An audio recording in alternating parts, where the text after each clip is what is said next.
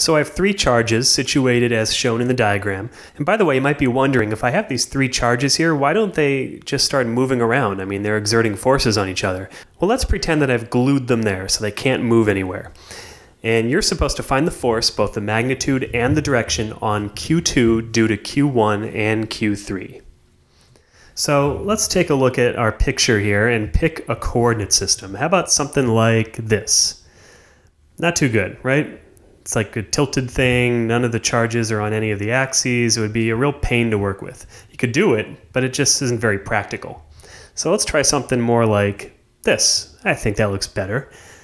Okay, so now that we have our picture here, let's draw a free body diagram for Q2.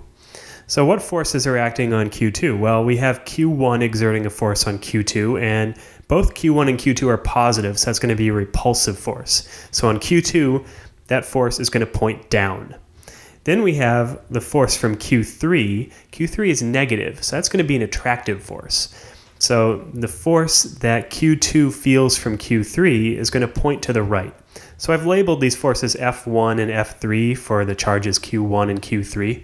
Now we can use Coulomb's law to calculate the magnitude of each of these forces. So for force 1, Coulomb's law says K Q1 Q2 over R squared. K is just a constant. It's 9.0 times 10 to the 9th newtons times meters squared per coulomb squared. Q1 is 70 microcoulombs. A microcoulomb is 10 to the negative 6 coulombs. So that's 70 times 10 to the negative 6 coulombs. And then Q2 is 60 times 10 to the negative 6 coulombs. Finally, the distance between them is 40 centimeters. That's 0.4 meters, and you have to remember to square that. So when you calculate this, you get 236.25 newtons. I can do the same thing for F3. This time it's going to be K Q2 Q3 over R squared. K is the same. Q2 is 60 times 10 to the negative 6, and Q3 is negative 50 microcoulombs, but since I'm only dealing with magnitudes here, I'm going to leave out the negative and just make it 50 times 10 to the negative 6 coulombs. And then R squared, well, R is L, that's 40 centimeters, so that'll be 0.4 meters squared. And then I get 168.75 newtons for F3. Okay, so now that I know F1 and F3, I could write my answer for the net force in unit vector notation like this.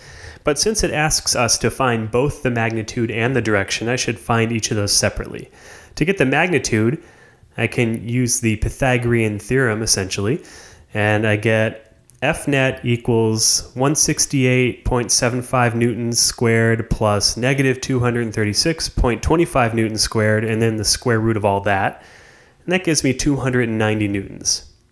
To get the direction, I can take the inverse tangent of F net y component over F net x component. And so that's the inverse tangent of negative 236.25 newtons over 168.75 newtons.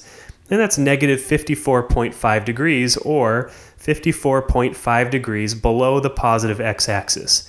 And that makes sense. If you imagine adding F1 and F3, you would get something that's pointing below the positive x-axis.